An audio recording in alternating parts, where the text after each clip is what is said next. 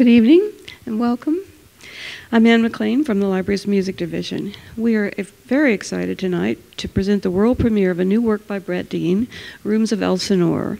And it's wonderful to have the composer here with us. Welcome. Thank you very much, Anne. And you've come from Berlin for this week here at the library, and our pianist, Juho Pohjonen, has come on a run out from Finland, I believe. Yes. It's great. And this is your first time at the library. You said, I think, that the Santa Fe Festival had helped to introduce you, and this is new?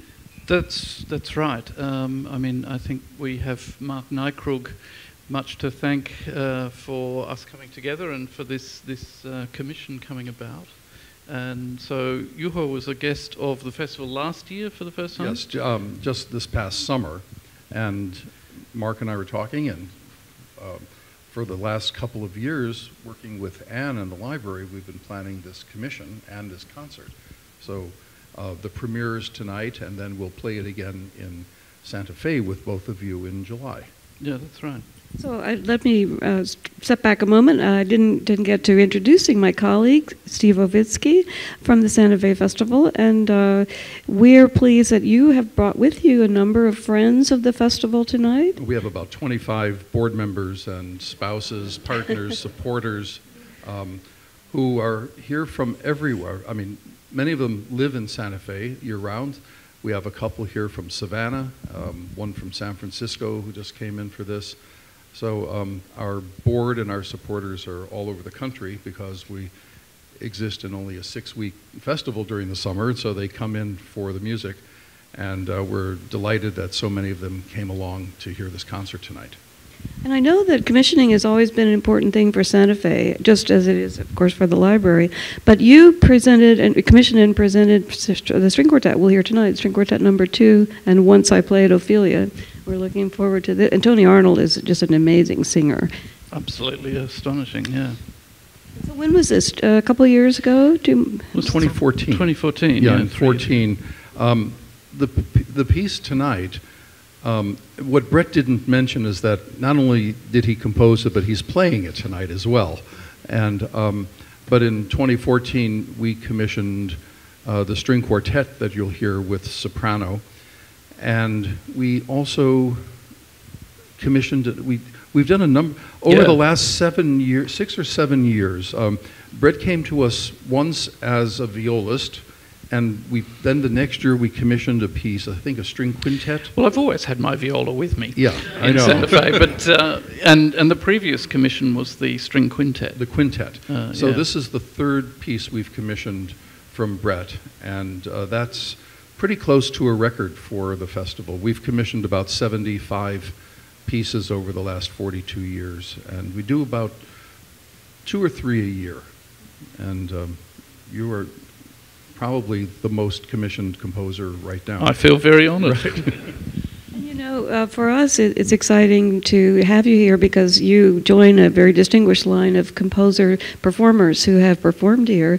And one was Paul Hindemith in 1937, also playing his own viola music. And, of course, many others like Copland and Bernstein and so on. So as a conductor, composer, and violist, we're looking forward to sort of chatting for a moment about the whole picture of the state of the art of the viola today. You have the big perspective on everything. But before we get to that, I wanted to ask you about some of the manuscripts. I know that you and Juho had a moment yesterday to look at some manuscripts, including the Märchenbilder, which you can see in the cases tonight. This is a fairly recent acquisition by the library. And I understand you made a discovery of something. Well, yeah, I mean, there's a spot in the third movement that has always struck me as slightly odd, where the piano has this beautifully rhapsodic moment in the trio section of an otherwise fairly tumultuous scherzo movement. And the viola just has these sort of pizzicato notes that go up the A string. And I was keen to look at that very spot, and sure enough, there's an extra note in the original that we're going to put back in tonight. Tonight? Yes, Wow. It's a first. This is exciting, though I'm glad we're getting you on video. Anything that you noticed, Juho? Well, I noticed in the first movement that there was one spot that actually had bothered me for a long time, because there's a transition to the B section from the A section, which happens very abruptly. And I discovered in the manuscript that he had a longer transition for like 16 bars worth of music, which he removed. So that's why it feels very sudden. Yeah, and then when you know what his original train of thought was, then somehow the suddenness of the transition makes complete sense. Because you see, no, he went down that path and realised, no, that's not what I mean. Yeah. Mm. So you never know what you'll discover here. I remember once George Schulte came to look at some manuscripts, and he went out with a big smile on his face, and somebody ran after him in the hall and said, "Maestro, what did you find out?" And he said, "Oh, I found something no one has ever seen before." He didn't say what it was. It was either, but... In the manuscript, so is is that transition then crossed out in the manuscript? Completely crossed out. In fact, never fully worked through anyway, but he just then crossed it out. Yeah. And I mean, also found a fascinating discovery in the Schoenberg quartet, which I'm not playing in tonight, but have played on previous occasions. And the famous line in the last movement, which is also famously the first sort of free atonal piece that Schoenberg ever wrote, and to the words "Ich fühle die Luft von anderen Planeten," I feel the air of other planets. He shortened that transition as well by a whole bar, such that the impact of the chord in the quartet is followed much more immediately than in the final version, where you've seen him scribble out a bar by the soprano coming in. And so he realised then also that it needed to, the shock of that moment needed to, result more quickly. I didn't know that you had seen that one yesterday. And, well, as long as we're talking about this, let's shift and go talking about the Schoenberg. We were thinking of talking later, but Steve, you have talked about this too, how lush the piece is, and I know that it's a work that, as you say, had a very personal meaning for Schoenberg himself. And what for me was so striking was this contextual juxtaposition of the Stefan George expressivist poetry that you're quoting, and then this strange quote of the Ach du lieber Augustin, in there. But you were talking about the harmonic aspects of the work. I was just saying that when I talk to some of our board people who are mostly non-musicians but deeply in love with chamber music, and sometimes when they see the name Schoenberg, they still, after 100 and some years, get a bit frightened. A few years ago, we did a remarkable performance of Verklärte Nacht with the Orions as the main the quartet in that, and it brought the house down. Everyone just really loved it. And I was telling our board people at dinner the other night how this quartet number 2 is in that same cut. It's that same very ultra-romantic style. It's just before the atonal style.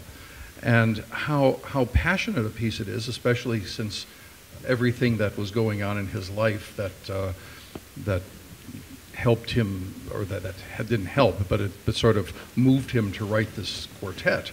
It was a very difficult time in his life when he wrote this, and that they should sort of relax, forget the name, forget what they think they know about Schoenberg, and listen to it as a late romantic piece, and then it makes sense to them.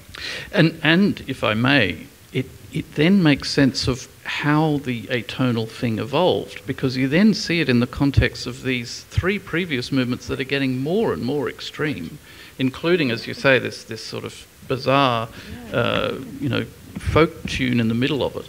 And then you see that the lift-off of the last movement into a completely, tonal free world, although it's still quite tonal and it ends still in F sharp minor as well, or F sharp major then, but it makes sense. You see that he could only go that path. The one thing about this program tonight is that rarely do you hear a string quartet with soprano. Tonight there are 2 of them, and the 2 best ones that I know of. I don't know, are there any others? There are several, yeah. I'm sorry? I think, but piano as well. The Dover Beach. Dover Beach, I think it has piano and piano. Baritone, yeah. this is a beautiful program. I mean, it fits together so well and has so many threads running through it. Before, and I want to talk to you about your Shakespeare universe that you've been inhabiting for quite a while. Before we leave the Schoenberg, I wanted to say that our colleague found a very interesting photograph that's on display out here, which I didn't even know we had. Apparently, George Gershwin was a big fan of Schoenberg. I did not know that. And this is a photograph that he arranged to have commissioned. It's very, of course, austere, you know, in Schoenberg, what he looked like. Yeah, he never smiled, I don't think. Yeah. And apparently Gershwin liked the quartets very much, and he subscribed to their publication. And then on this photograph, you'll see he has transcribed a few tiny bits of music from both the first quartet and the fourth quartet. So it's just a bit of, you just never know what you're going to run across here, and it's fun to unearth these things. But we have so much to ask you about this new piece, Rooms of Elsinore, and also about the fact that you have been really, as I say, inhabiting this world. How did you become so involved with the world of Shakespeare's Hamlet? Well, about 7 years ago, after the premiere of my first opera, which was based on an Australian novel by Peter Carey called Bliss, it was performed among other places, firstly in Australia, then also in Hamburg. And the Hamburg production was seen by, at the time, the managing director of Glyndebourne Opera in the UK, who then approached me to write a second opera. So, I mean, I must say one of the trickiest things is really setting upon and being happy with the choice for an opera story, because it's something you're going to live with for quite a few years of one's life, and so you want to make sure you've made the right decision. And so after quite a bit of deliberation and a fair bit of daunting at the Shakespeare factor, I decided to dive right in and write not only a Shakespeare opera but Hamlet. And I'm thrilled also tonight that my librettist, Matthew Jocelyn, is here from Toronto, because he's been very much, my partner in crime through this journey. And it's been an extraordinary thing to delve into every single word, not only of Hamlet as we know it, but all the different versions. I mean, Matthew brought into play the early first quarto, and the differences between the other versions as well, and so we've nutted out our own version of Hamlet over these past years. And the journey started with the string quartet that we'll hear tonight. Yeah, I had wondered about, and I saw that you and Matthew had sat down to read the entire quarto in 5 hours or something yourselves to really hear every word. I was fascinated to see on the video that you talked about this, about just examining the fragments and the phrases and so forth. And I know that this piece, tell us about the string quartet. You use words from other people besides Ophelia. Well, Matthew's idea then for this libretto, in which we knew right from the start we had one soprano, it was obvious that we were then going to examine one or other of the female characters. In a sense, we examined both Ophelia and Gertrude, but specifically Ophelia, but not only her words, but also words that are said to her or about her, or, for example, Hamlet's love poem that he writes to her.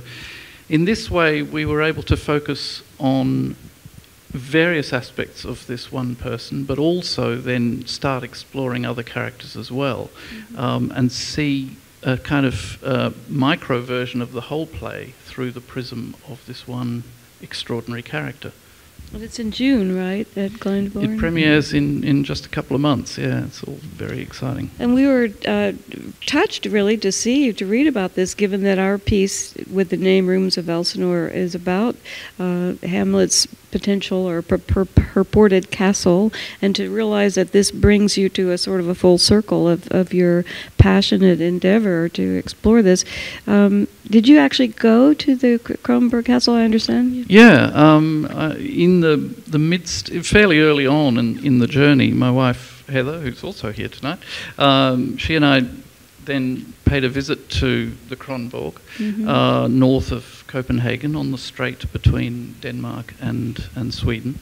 And whilst I know that the director of the Glyndebourne production, the Australian director Neil Armfield, isn't planning on it being a period costume drama, it was still fascinating to walk through this space, also accompanied by the thought that you never know, he may have been there himself as a travelling player. There were lots of performances there at the time. And just to get a feel for how the unfolding of the play in a physical space could have happened. And so in a way this piece, Rooms of Elsinore, is a kind of guided tour of where the action takes place, following through the dark gate of the beginning into the King's Chamber, the chapel, the Queen's Chamber, and it was also a nice and I think fitting way of closing the book on an almost 4-year journey through Hamlet. Amazing that it has been 4 years for you. Do you feel that well, let me take a step back on that. I notice you talk about literature as a huge influence, and you've talked about the sense of place. Would you mind saying what the programmatic titles of something about the spaces and so on? Because I found them, listening to you rehearse the work, I found them very evocative and very different from each other. Even though I didn't know the program per se, I didn't think about them. But yeah, and they were fascinating. And also, then could we talk a little about the role of the piano too? The piano writing. That'll be for you to say a few words about. No, I'll. The sense of place, yeah. Well, I mean, having taken quite a few photos from the Kronborg when we visited, and having them also placed on my studio wall alongside a long sort of storyboard in shaping this opera. I also had the tourist map of the castle with, the numbered sort of highlights of where you go through.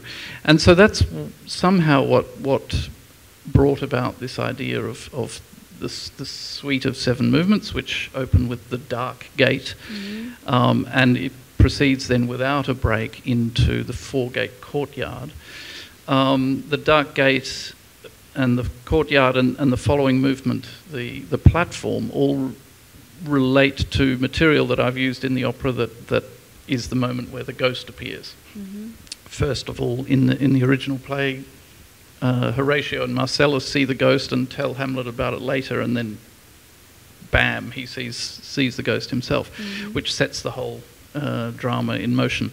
We then proceed to the 4th movement, a long and very busy dramatic movement called the King's Chamber, where obviously so much of all that goes on and all the intrigue in the play takes place. We then proceed to the chapel, the place where Hamlet chances upon Claudius and actually sees an opportunity to kill him when Claudius is confessing to the murder of King Hamlet. Hamlet sneaks up behind him, but then realises that seeing the king is confessing his sin in church, to kill him there would send him to heaven, and he doesn't want that. He then proceeds from the chapel to the Queen's Chamber to confront his mother about all that's going on, having just witnessed the play and being convinced that what the ghost originally told him must be true. So then the Queen's Chamber is the other sort of longish movement, which conjures this drama of the ghost's reappearance, where Hamlet sees the ghost, but Gertrude doesn't. Then to close this particular, scene-setting piece of 7 movements, I've proceeded then to the Trumpeter's Tower, which isn't a moment from the opera, but gives us a kind of bird's eye view of the whole. It's surveying the area in which the whole play has taken place. This is great because on the video that will be connected to tonight's performance, we will put this together, and that way people will have a chance to really hear what was in your mind as you worked through this. And I had wondered too if your wife's paintings have they been in this storyline at any point? I know you've been influenced by a lot of them. Very much right from the start. while I was still umming and ahhing about whether I could possibly take on Hamlet, Heather picked up the ball and ran with it and started a cycle of paintings, which is also still ongoing, and she'll also be doing 2 exhibitions in the UK at the same time as the production. One in Glyndebourne itself, on the walls of the theatre, and the other in London. So yeah, they're very. I mean, it's a creative relationship between us that is, charged by what the other is up to, really. Yeah. That's wonderful. And so let's talk about your relationship here, too. I was fascinated to see you put this together this week, and having found out that you didn't know each other before, what has that been like for you, totally new to each other and so on? Well, I've had a great time, but maybe you can say. Well, I mean, I got the music about a month ago, which is, I mean, it sounds pretty short time to put together something, but actually it's a lot of time.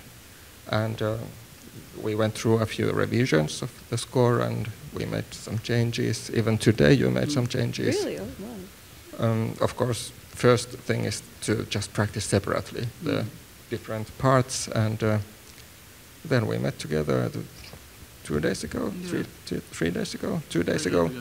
Well, what's today? Saturday. We started on Thursday. Right. And I'm so glad you've almost had a mini residency this week, in a way.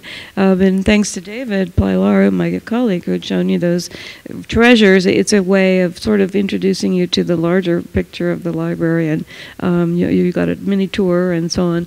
But often artists come in and we don't have the time to spend with them. So it's pretty exciting for us about this. Well, about the writing for the work, the Rooms of Elsinore. I was going to ask you about, we can talk a little bit about the viola too, and then I want to get back to sort of new music as a final topic. But about the writing for this one, you've mentioned that you thought this viola, the Tuscan Medici, was especially perhaps a good match because of its finesse, the variety of things, and its fast response. I remember you said those words, fast response. And then I know there are a lot of textures and so on. And in your score, you say the word whisper at one point, I think. Some things like that. Did you find that this viola helped you to express some of those things that you had in your mind? Well, I mean, a great instrument is a great instrument because it can give you so much, because it has such a wide palette of colours. And the tricky thing is getting to know an instrument of that quality in such a short time. But and originally I was actually thinking I'd play the Schumann on the Stradivarius and my piece on my own instrument, but it was just so immediate, the relationship we struck up, that I thought, no, I mean, get a chance to play on a Strad of that quality. No, I wouldn't mind one, really, but yeah, it's very special. Well, this one, as many people in the audience tonight will know, is on loan to the library. It's a special one made in 1690. It's very powerful and has a great, deep register. It really sings. It speaks, you know. And I wanted to talk about that a little bit. Before we leave your piece, Juho, any comments on the piano writing? But the piano writing? Maybe. I mean, I just play the music and hope for the best. Oh, so, oh my goodness. but what I appreciate about your writing is that the piano and viola, they are pretty much equal in terms of importance. So there's lots of things happening in the piano and also in the viola. And of course, because of the different characteristics of the instruments, the viola has more melody, because that's what string players can play, only one line, and piano has more texture, and the texture is kind of something that creates color and atmosphere. So in a way, I have plenty of things to do and have effect on. He's in charge of the spooky bits, really. There are some spooky bits. There really are, and it'll be great to have a recording of this too. It's sort of ethereal wisps here and there. Yeah, and I could see things floating in the air above the ramparts and things like that. Maybe. I liked your piece at this comment about this piece having a dramaturgy of its own. So it's programmatic, but you don't need the program to hear it and understand it. Yeah, I'm always fascinated by how music comes across, particularly new music, if you don't know anything about it. You sort of turn on the radio and come into the middle of a piece, and what does that say to you? And I do always hope that the piece of music, although most of my pieces have some sort of, not necessarily program, but extra musical aspect or component to them, I like to think that they will also make sense on purely musical, abstract terms, if you like. And so, I'd like to think that the piece has its own charge and fascination aside from the titles of the movements. Which it certainly does, and you will enjoy this piece very much. Well, as segueing into just new music, since that is such a strong aspect at Santa Fe and both here, what do you see any sort of, not a resurgence, but I feel there's a lot more new music being written for the viola these days that's just really excellent. What is your perspective on that? It used to be sort of a poor stepchild in a way. Well, because violists are, we're the slow ones, and so we've been slow on the uptake at developing our own repertoire, or at least composers have neglected the violist for such a long time that it's now coming into its own in many ways. I mean, in the latter sort of 20th century and into the 21st century, it's really been recognised for on its own terms. It's not a violin, it's not a cello, it's very much its own thing and has a very distinctive colour. And I mean, it's also through the commissioning process of festivals such as yours, Steve, that has sort of brought about a lot of these opportunities. Also the double viola quintet of mine, just to speak of my own things, but also no doubt many other things as well. And so, it is finding its repertoire, and we don't have the kind of, the legacy of umpteen Mozart or Beethoven sonatas to fall back on, and so it's still happening now. I think so. And have you had any new pieces that you'd like to mention that have come along for you? Well, this summer, the festival goes between the 16th of July and the 21st of August. And during that time, we have about 45 concerts in just under 6 weeks. Some weeks, it's almost like your schedule here, but some weeks we have as many as 7 concerts in a week. And about 80 to 100 musicians usually come to the festival.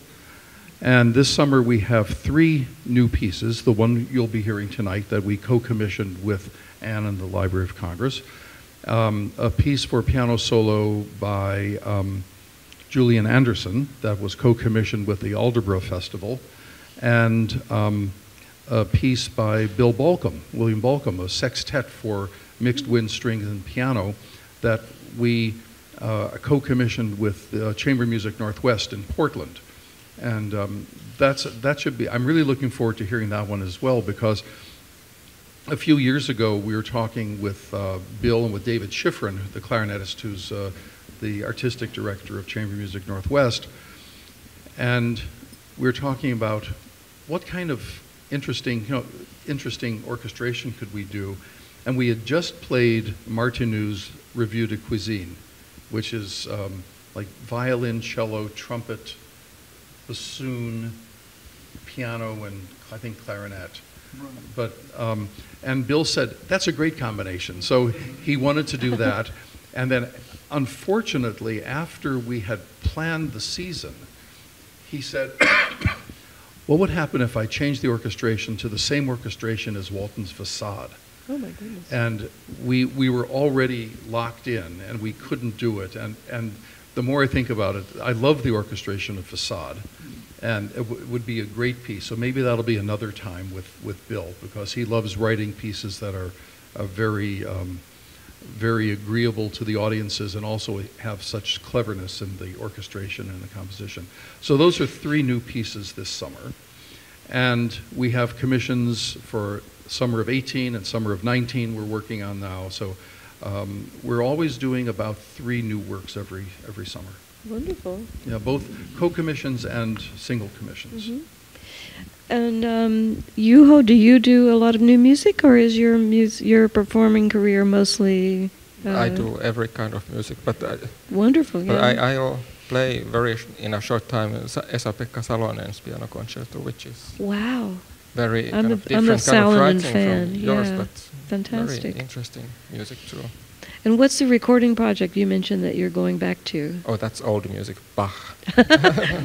6 A nice mixture. sonatas for But violin and timeless. keyboard, yes. So one of the things that, while you were talking, Steve, I was thinking about Kim Kashkashian's comment that she felt new music for the viola was more supported in Europe. And I said, why do you say that? And she said she thought there was still government subsidy enough for orchestras there that you found the odd concerto coming through because of that. And you, of course, have an orchestra background, and I hadn't thought of that being a strong element in why there might be more viola pieces for orchestra now. And you conduct your own work a great deal. You have more than one concerto? Well, I've written myself a viola concerto. I've got other concertos, but the viola concerto format or genre is something that I think has led the charge of new repertoire for the viola. And I mean, it's a tricky beast. The viola. In saying that it's certainly not the violin or the cello, it also sits very much in the middle of an orchestral range, and so scoring for it is something, in a concerto setting is something you've got to be a bit careful about. I know I've had to rewrite my own concerto a few times because I couldn't be heard. So, you live and learn, really. To warm up on stage as one, but so do we. I would love to talk more, and in fact, we'll have to have offline conversations about. Have you seen the Benedict Cumberbatch Hamlet, and have you seen the David Tennant Hamlet, and a few other things like that? But we want to give the audience a chance. So, does anyone have a question for our colleagues here? Yeah. One second.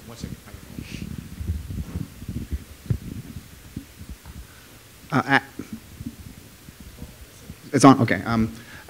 Actually, Anne, this is an additional. I walked in when you made the comments on Gershwin and Schoenberg, and I wanted to add something to that because I understand not only did Gershwin subscribe to the publication of the Schoenberg quartets, he helped finance recordings of them in the 1930s by the Kolisch Quartet, which I think can still be found on CD in the secondary market. And they played tennis together in Los Angeles regularly. There's a clip of them playing tennis. Yes. They enjoy playing tennis with each other. There's a clip that can be seen on YouTube of them doing this. Oh my goodness! And not only did Gershwin greatly respect Schoenberg, but it went the other way too. Schoenberg had great respect for Gershwin as a composer. When Gershwin died in 1937, there was a memorial book put out of reminiscences, and Schoenberg's is one of the most touching in the whole collection. And I believe there's even a recording of him reading a section of it also on YouTube. So we draw this hard line sometimes between tonal and serial 12-tone music. Exactly. Sometimes they're a lot closer than we. And composers don't see it as a hard line, Yeah. and which brings me back to my comment about the second quartet. It's not a hard line. It's actually, it floats from one into the other, and I think that's what's so remarkable about that piece too. That's it. Thanks. Yeah, interesting. Anyone else? I think so. I think we're in good shape. Brett is going to give our viola a little bit of a warm up here, and thank you very, very much, Brett, Juho, Steve. Thank you. It's been a pleasure.